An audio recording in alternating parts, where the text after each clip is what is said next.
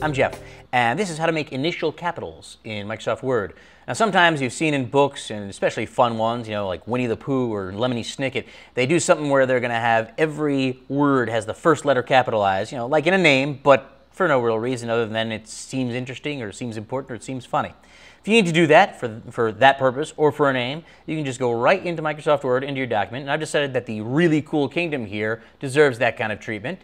Highlight it, and then I'm going to go right up to Format, and down to Change Case, which is kind of an obvious one there.